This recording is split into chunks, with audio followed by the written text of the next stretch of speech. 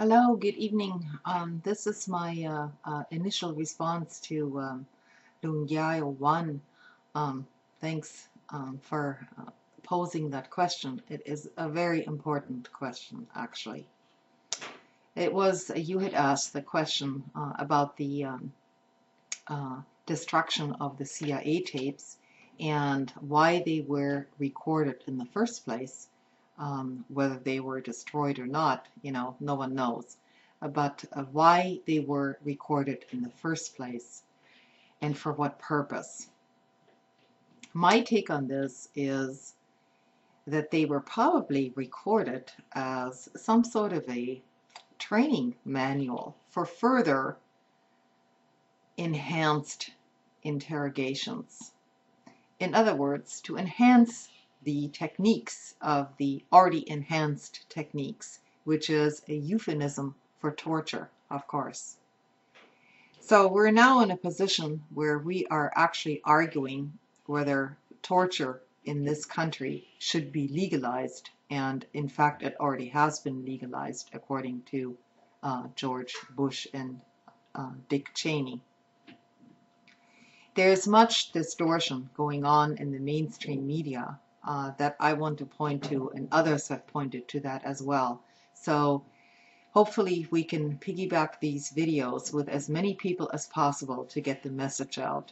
And the message by the mainstream media essentially has been distorted because it is in defense of these sorts of interrogation techniques. There was an article, it was much has been said on in NBC, ABC, and CNN actually trying to defend that position of waterboarding or any other enhanced technique. There was an article written on WNBC.com by one of their regular commenters, and it starts out as saying torture should be outlawed as an instrument of national policy. It is an embarrassment to the nation. It has done irreparable damage to our image in the world. Of course, with the two last sentences, I agree. It has done irreparable damage to the world. But with the first sentence, I would refute that because torture should not be outlawed as an instrument of national policy. It is already outlawed as an instrument of national policy. It is against U.S. law, and it is against international law, and it is against the against the Geneva Conventions.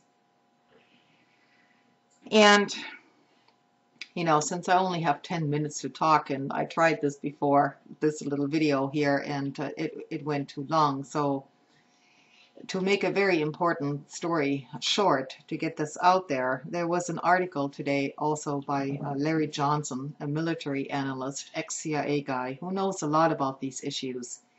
And you need to look him up on the net, to look up his credentials, his bio, and so on.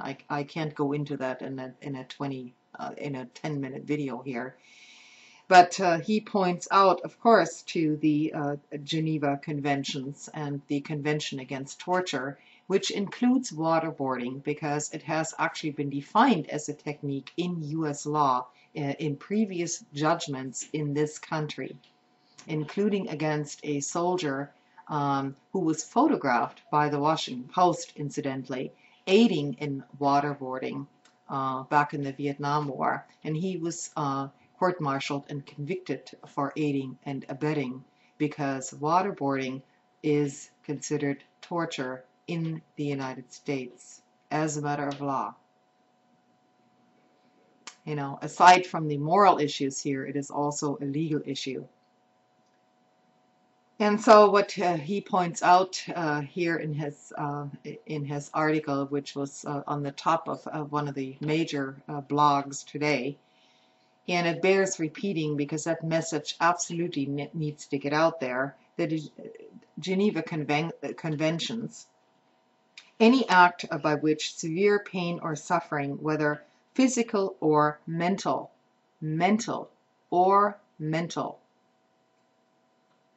is intentionally inflicted on a person for such purposes as obtaining from him or a third person information or a confession, punishing him for an act he or a third person has committed or is suspected of having committed, or intimidating or coercing him or a third person, or for any reason based on discrimination of any kind, when such pain or suffering is inflicted by or at the instigation of, with the consent or acquiescence of a public official or any other person acting in an official capacity.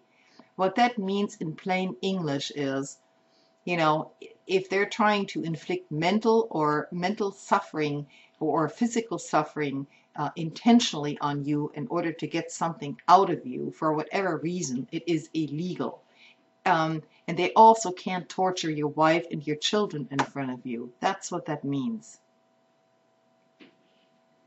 So Article 2 of the Geneva Convention also says that no exceptional circumstances warranting torture are allowed. That means, by plain definition,